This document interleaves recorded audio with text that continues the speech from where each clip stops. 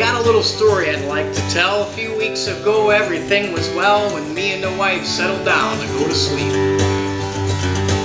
Well, I was drifting when I heard her whispering, "Hey, Johnny, I think there's something out in the kitchen, and it's not the cat, 'cause she's right there by my feet." So out of a daze I got up to see, wishing she'd been a better man than me, when I turned my head around the corner and I said, "Oh no." 'Cause it was big and black and had 2 white stripes. I think I'd be a better man tonight, because me and that skunk were going toe to toe.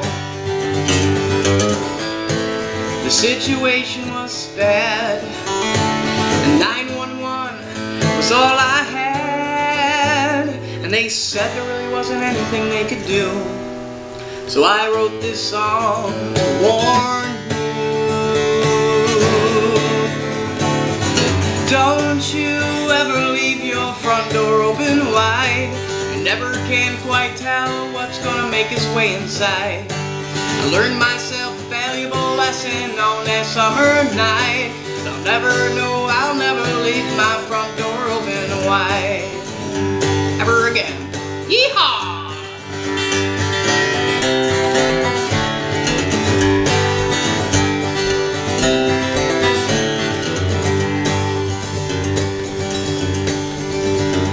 Well, it was a feline's food it was searching for. It must have smelled it for 3 blocks or more, because he waddled right in that no-good dirty rat. And I'll never forget the first words that I said to my wife, who was straight clutching the bed. I said, "Honey, do you know where I put my bet?" The only thoughts that I could see was tomorrow he's gonna come back with a friend or 3, and I can see it now. Grand opening, Johnny's place. Great, now I gotta file a DBA, man. I should have just called the SPCA, but it was 3 in the morning. They weren't open anyway. The situation was bad.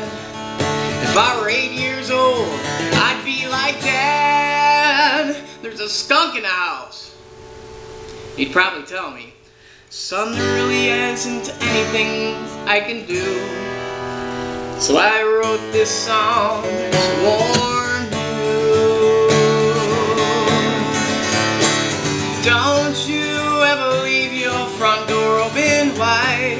Never can quite tell what's gonna make its way inside. I learned myself a valuable lesson on that summer night, 'cause I'll never know how